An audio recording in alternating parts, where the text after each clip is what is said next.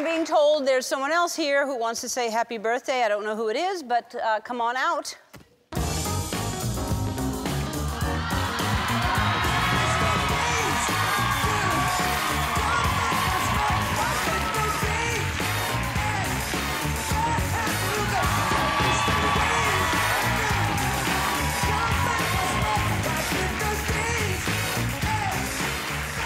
Okay, I was wondering why you weren't over there, and I don't know why you're here, because you can't talk. You don't have a voice. I can't talk. Actually, this is your birthday gift, a sexy voice. So, I am here to give you your gift. Oh my gosh, I really can't talk.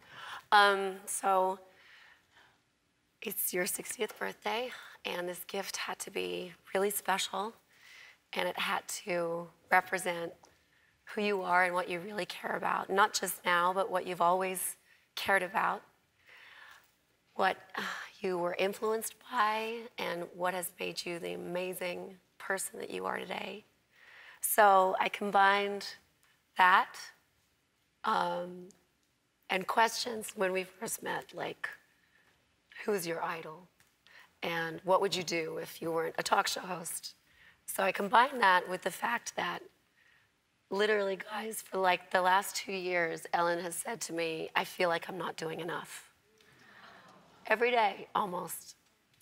So I put all that together, and I got you this gift. So let's see it. Happy birthday. When people ask my wife, who is the person, living or dead, you most want to interview, her answer is always Dian Fossey.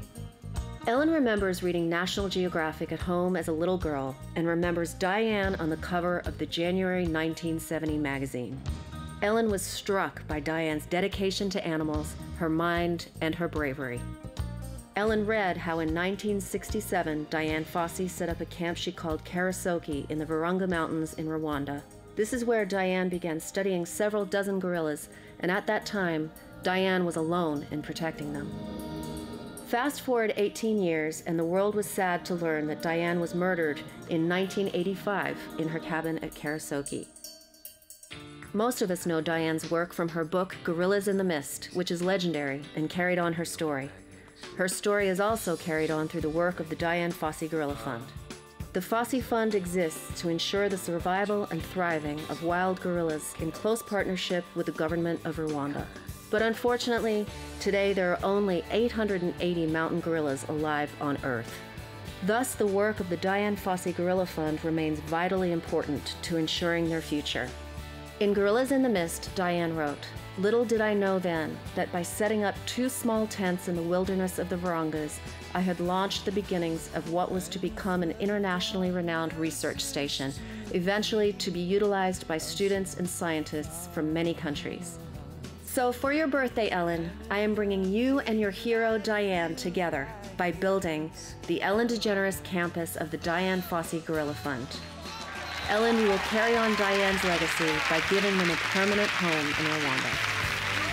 Now, you will join Dian as a protector and champion of these amazing animals, the mountain gorillas.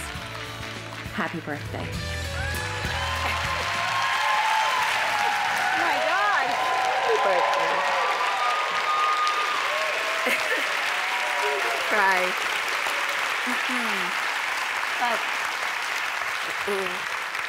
But that's not all. Oh my God. So, in summer... Is this in Burbank? Where is it? Well, that's the thing. So, it'll be a most incredible center for tourism, education, and for further scientific research. So,